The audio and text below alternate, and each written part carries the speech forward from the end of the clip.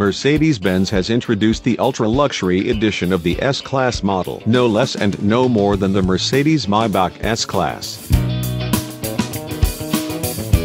The Maybach differs externally by a different front grille and a new front bumper. The rear part has changes to the air diffuser as well as the ends of the exhaust system.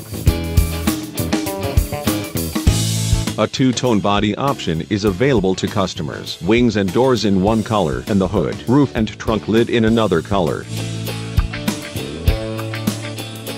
The sedan has a length of 5,469 mm and an extended wheelbase compared to the standard S-Class. This guarantees enough space and comfort for passengers, especially in the rear seats.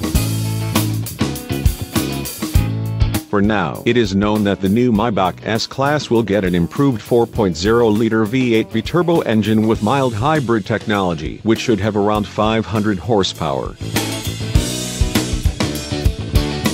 In addition, the offer should include a powerful 6.0-liter V12 twin-turbo, also supported by a mild hybrid system. Power should be over 600 horsepower and 1,000 Newton-meters of torque. Power will be delivered to all four wheels for the first time within the 4MATIC system. When we talk about the Maybach model, the interior and the level of luxury attract the most attention. The rear seats are two large, comfortable armchairs, adjustable in all possible directions. The latest MBUX interface has been implemented with as many as 5 OLED displays. It provides a superior atmosphere and entertainment, and the system also recognizes the gestural commands of rear seat passengers thanks to 3D laser cameras built into the sky of the roof.